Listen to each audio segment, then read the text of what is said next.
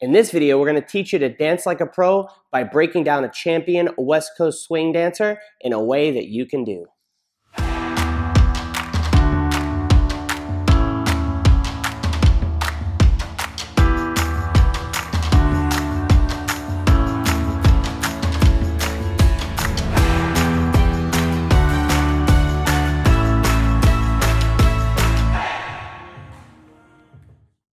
What's up, everyone? It's Brian B. And Miss Megan. From West Coast Swing Online. In this video, we're going to bring you a champion's breakdown. So we're going to watch it right now. It's Kyle Redd and Victoria Henk doing what looks super cool and advanced, but is really based off of a sugar tuck.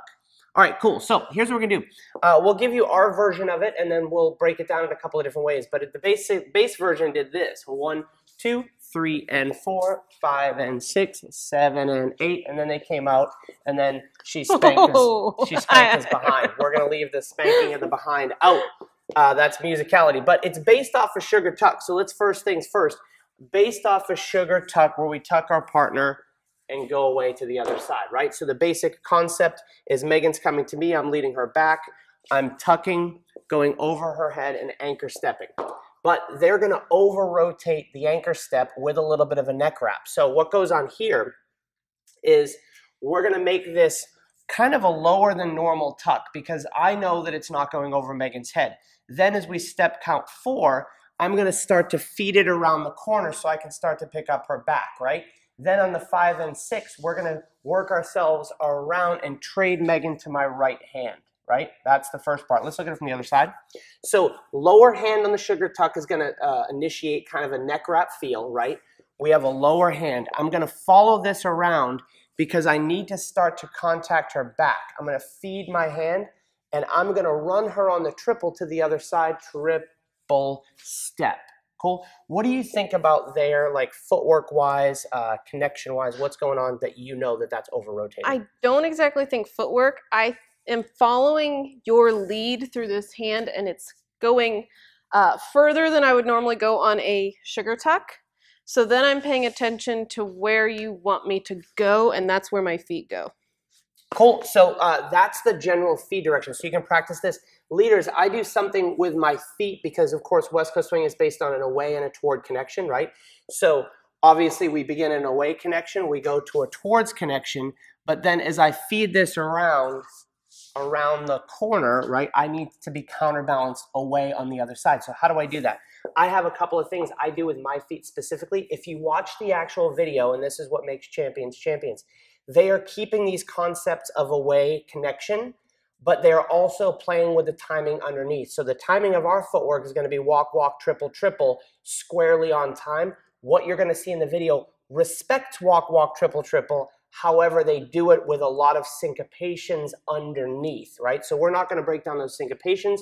We're going to make sure we understand the fundamentals of the move. Once you get there, you probably don't need this video anymore. So we have 1, 2, 3, and 4. So now as I feed Megan around, right, on 5, she's going to be kind of away from me, and 6. And I'm going to feed her to that away connection because this is what they do use for a little syncopation, again, to switch sides before they roll in for the little the spanking. Anyways, if we played that long, that much of the clip, right? So first things first, low hand in the tuck, we feed this around, right? My priority is to feed this hand to this hand, so her body from my left hand to my right hand, right? And as she's working back into this, if she stretches back into this, what it does is it allows us a syncopation. They stay back on 6, they continue back on 1, then we do and 2, right? So instead of walking out on 1, putting us on this foot, right? What they do is they hang out on 1 and they stretch further back. 1, and then they catch up with and 2. So we did it again. 1 and 2, 1 and 2, 1 and 2, and then we can walk out for a 1, 2 to come out. So we do the whole thing from the other side. Again, it's based off a sugar tuck, right, that over-rotates. Low hand on the sugar tuck, feed the follower to my right hand, stretch and step. You can do this a couple times. And then when I'm done, I've restricted Megan's space by staying further this way. So there's not any more room that she can stretch. She has to walk out with me. Anything you think about in terms of your responsibilities? Because I know I have a lot that I have to worry about in terms of balancing. Yeah, the follower's job is really to stay connected. So right here, starting here, you want to make sure that you're connected with this hand and staying or going wherever it tells you to go. So I'm going from this hand and switching my connection back into this hand. I say back, really it's just away into this hand. So once I heard a West Coast swing teacher say, we have to connect away. Which direction is away? Away. Any direction. So it doesn't matter where we are. Away is away from each one of us. So even though this is super basic pattern, super doable because it literally is walk, walk, triple step, right? Walk, walk, triple step, triple step. Bingo, right? Sorry, I slipped. Walk, walk, triple step, triple step. This is the syncopation where they go 1 and 2, right? So the 1, there's no footwork. They increase that connection back. 1 and 2, and then they're off to the races. Cool? So sugar tuck, understand your basic footwork. Leaders, we're going to wrap around. Followers are going to start to try to stay connected to that hand. When we get to the end of it, we're going to be connected using our body weight away, using a little bit. Actually, I got something we can link up here. Our anchor step video, the stretching of the wall. So let's link that up.